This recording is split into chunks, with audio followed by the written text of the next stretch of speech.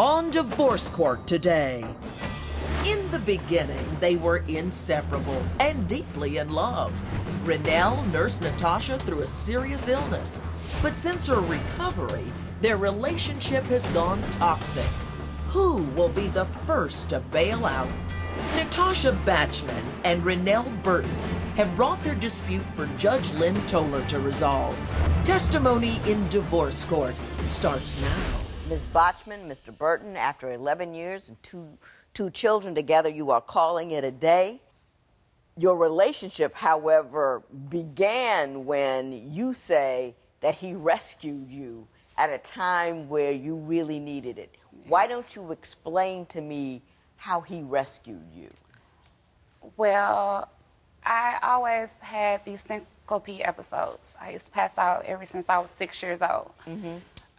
We were on a vacation, and I had another episode, and I passed out. This time, I was diagnosed with a cerebral aneurysm and a heart condition. Wow. Upon the surgery, I had 2 strokes and a seizure. 3 days later, I woke up blind. I was blind for 8 months, and he never left my side. He took care of the kids, he cooked, he cleaned, he worked. He didn't complain about anything. And once I got back on my feet, it seemed like he became a totally different person from there. Kind of deep that you want to go now after all of that. So let me stop right there. Mr. Burton, why don't you tell me what's ending this? Because you seem like a great guy. What's she doing that makes you want to go? Attitude. Tell me about it. Yes. Attitude. She has an attitude with you right now. You just don't know it. I know. She has an attitude problem with everybody. She frowns all the time. Give me a couple of examples of her bad attitude. Just recently, I went to go get breakfast. Sausage, egg, and cheese biscuits. She gets cheese on everything. This time, she didn't want cheese on her biscuit. Now, to make her happy, I even went back to get her a cup of water after she texted me and told me to get her a cup of water. I got out of my vehicle and went back into the restaurant to get her a cup of water because I didn't want the attitude. So I get home, she sees the cheese on the biscuit. We argued 30 minutes over that. She threw the biscuit and went and made her a bowl of cereal. I could have scraped the cheese off. I could have ate it. I could have fed it to because she could have been a grown woman and just ate it. Could have ate it. I could have fed it to the neighbor's dog. Give me another story of I got plenty. Unnecessary attitude. I got plenty of them. I mean, I was cutting my son's hair. She was looking for her phone charger. We don't use the same charger. I have my phone charger. She's going crazy looking for her charger. I told her, give me a moment. I'm cutting hair. I'm not a barber, you know, so I'm trying taking time, taking time. You know, give me a minute. I'll help you look for it. That wasn't good enough. She's walking through the house, going off on me, and I have nothing to do with it until the police ended up coming. The police came to your house after she got upset about a lost charger? Yes, the police was there. I object. The police was there. Ms. Botchman, why don't you tell me what happened when you couldn't find your phone charger and how the police ended up there? Okay, I don't even know what he's talking about. The phone charger? Really? The phone charger. Do you Okay. remember the police showing? Oh, yeah, I remember the police showing. Well, why do you think they were there? He got aggressive in his voice. He knows. Voice? He knows. My Rennell, voice. let's get to the truth now. You know, he's upset now that I'm interrupting him cutting hair. So now I'm every name in the book but Natasha. But did you start out fussing? Were you mad, angry because he wouldn't stop cutting hair? No, I wasn't mad that he wouldn't stop cutting hair. What it was is that he gives my charger to the boys for their other gadgets. And then they're like, Dad said I can use it. So I'm like, who did you give my charger to this time? I don't know. You need to figure it out. I'm doing something right now. And I'm like, okay, but my phone is about to go dead. You know, so then, Ms. Botchman, we could talk about the details of the charger all day long. Oh, what I want you to tell me, and remember, you wrote a petition here. You signed it. You said things about yourself. yes. Did you get angry quickly? Do you Yes. go 0 to 100 like that over very small things? Yes. See, But not over very small things. You don't And think the we've biscuit... had Ms. Botchman? Okay. You don't think the biscuit was a small thing? No, he's not telling the truth about the biscuit. No, I Well, am what do you under say oath. happened Are with the you biscuit, serious? Mr. Burton? I'm No, sorry. no. What happened with the biscuit? See, I let him talk because like he said, we argued about that biscuit for about 30 minutes. We rarely get to go to this restaurant that we were going to, and they had the sausage, egg, and biscuits on sale. And I told him, I said, we should go get, sausage, egg, and biscuits. Our 3-year-old just had a procedure. So I wanted to hurry up and get him home because he was under anesthesia still. So I'm like, just give me a sausage, egg, and biscuit, what they have on sale. Hold up. You mean to tell me you got a kid that had a procedure under anesthesia, but you found it necessary because there was a sale on some biscuits to go to make a stop? No, to we get didn't a make sausage the stop. biscuit? We didn't make the stop. We went home. We went home. I went home with the baby. Yeah. So I was like, I'll just eat the bowl of cereal when we got home. He was like, I'll go get it. I was like, okay. Which was nice. Right. Very nice. That's me. But when he got back, this particular restaurant, their cheese tastes funny. So I never said anything about the cheese. The cheese was extra. He asked for cheese. He eats cheese on everything. Everything he orders. Don't make sure you give me extra cheese and extra mayo. So that's the part that angered you. Yes. That you believe he asked for cheese and shouldn't have. The thing that angered me the most was that he got upset that he felt that he was right, that I asked for cheese, and I didn't. And that's what angered me. It was that he feels like he's always right. You know what that's called, Ms. Botchman? It's called a misunderstanding. Exactly. About an order of Exactly. food. You had a kid that just had a procedure, and you two argued 30 minutes over whether or not you told him to put cheese on something. It's early in the proceedings, and I'm already frightened.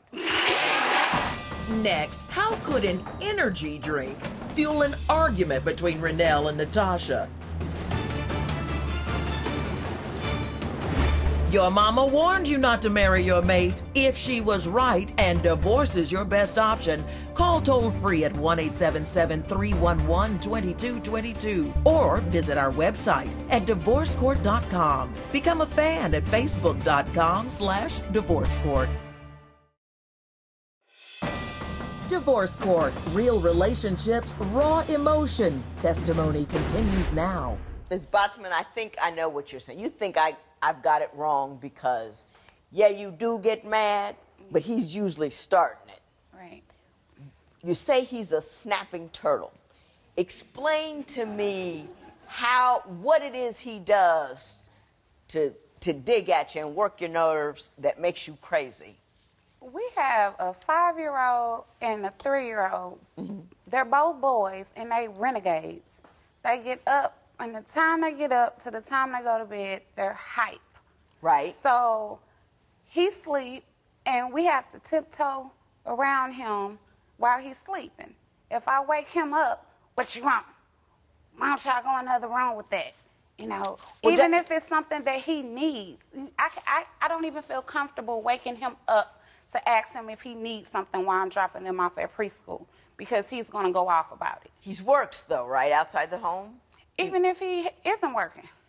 You know. He's a night owl, and he likes to sleep. To sleep during the day. Okay. Yep. So you say that you guys have to tiptoe around. That, to me, that's not snapping turtle. I hurt people who wake me up. Because my sleep is precious. Right. So tell me something that he does actively to cause you to become angry. Throw the pillow, call me out my name, tell everybody to shut up real loud. One instance, he was asleep. Yeah. I didn't want to wake him up. I don't like the verbal abuse because when he did, he goes hard. So I said, I'm going to leave him alone. I got the kids out pretty early. I'm going to go ahead and let them rest. I'm not going to mess with them. So I'm on my way back home. I'm like, I think he went and got the Red Bull last night, you know. He coming down the steps, just woke up. You ain't get my Red Bull. I said, I thought you went and got some, you know, yesterday. I drank those. So now we're arguing because You didn't get the Red Bull. Exactly. Well, what's your version of the back? Because I'm waiting on the big It's the kind part. of stuff married people fuss about a little bit. It doesn't seem that dramatic to me. Mr. Burton, do you recall the Red Bull argument? No, I'm not that type of. You look at me. I'm not that type of person. Well, now you can't go by looks, yes, though. you can. No. You can with You can't me. roll like just because you're not huge. Don't mean you can't be a tornado. I am very sweet.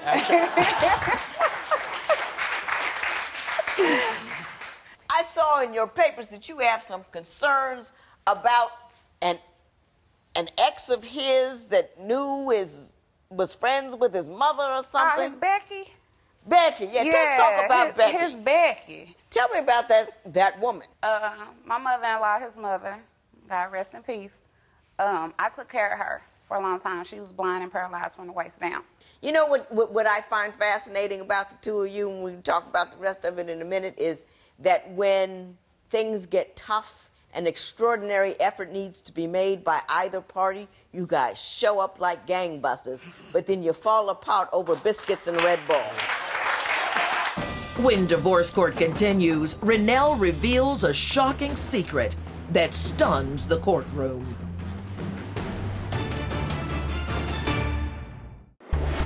Do you think that Natasha's illness put a bigger strain on Rennell than either one of them realized? Call 1-800-282-1991 to vote now and see if America agrees with your opinion. You'll also receive some valuable offers. Call now. If you would like your case heard on Divorce Court, call us toll-free at 1-877-311-2222 or log on to our website at divorcecourt.com and join the conversation on Twitter at Divorce Court. Divorce Court continues. So tell me about this woman that you believe he did inappropriate things with. I don't believe, I know. Okay, well tell me what you know. Okay.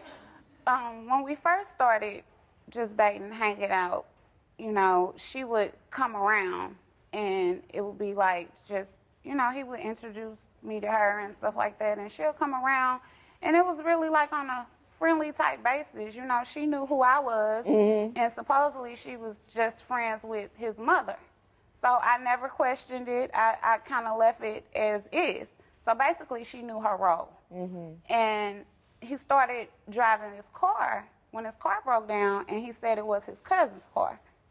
Well, it's funny because the transactions with the car always went down at his mother's house, and I never was there. So someone told me, Tasha, look in the glove compartment of this car. What'd I find? Becky's address. So I didn't say anything. I kept that in me and kept it in me, and then about a week later, he didn't come home. So I did a reverse address search, and I went over there. The car that he was driving was in the driveway, and I knocked on the door. So she opened the door. I guess she didn't realize that it was me. Yeah. And I was like, where's Rennell? Like that. She was like, oh, hold on for a second. So I grabbed the door. I'm ready to go in. She pulled it and locked the screen door on me. So he calls me on the phone. He calls me on the phone while I'm outside. This is the straw that broke the camel's back for me. He like, I think you need to go. She gonna call the police. I need to go. So you not gonna come outside? He's talking about, you done scared her. She gonna call the police. She got a client up in her. I can't leave her. So come to find out, he pimping her. He a pimp now.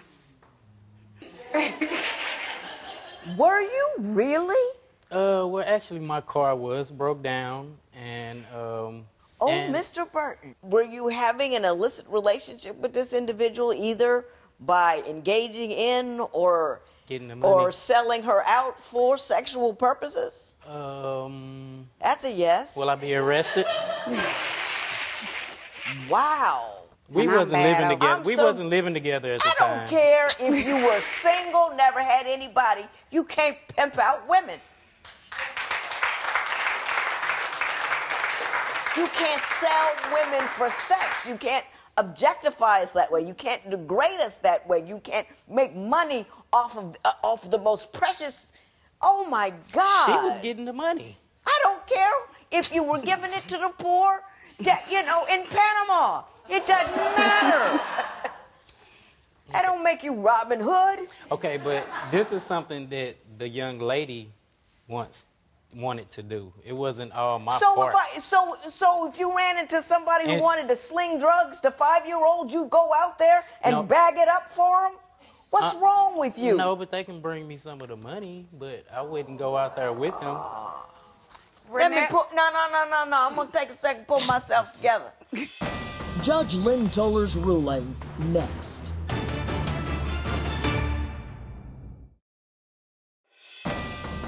Divorce Court. Judge Lynn Toller's ruling right now.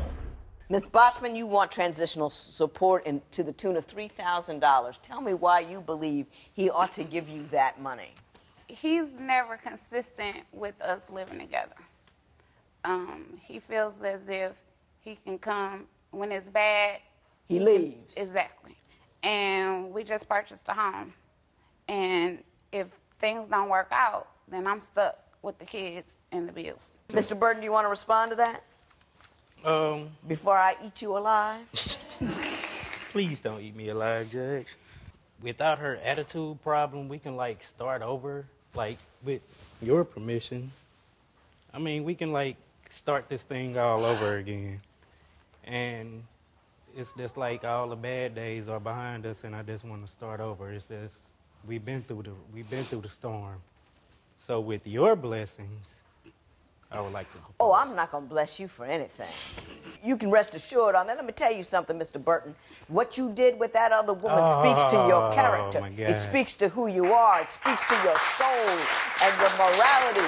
I mean, women across the globe are being trafficked and sold. We are being just eviscerated by your lack of value, and it's intolerable. You lost all my respect, period.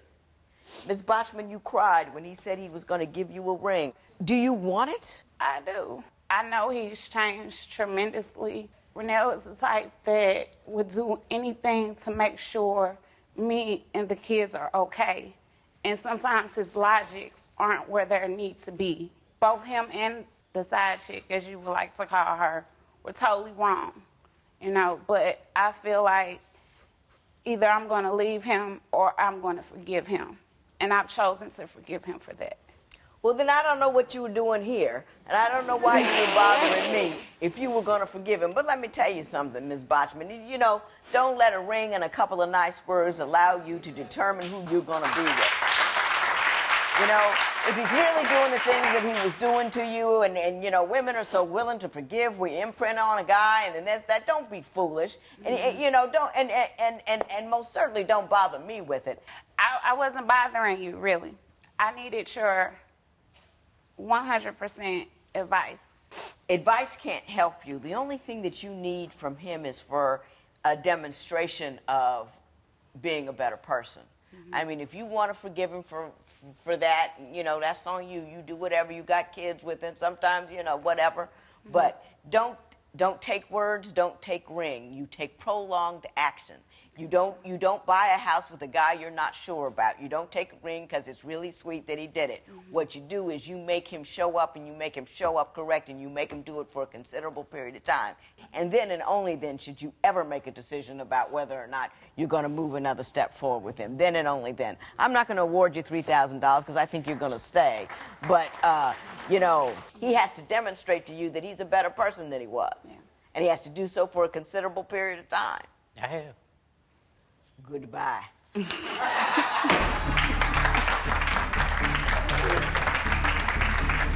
Even though the judge advised Natasha that she should stay away from Renell, They have chosen to give their relationship one last try. Post a comment or submit your case at divorcecourt.com or call toll-free 1-877-311-2222. Follow us on Facebook and Twitter at Divorce Court.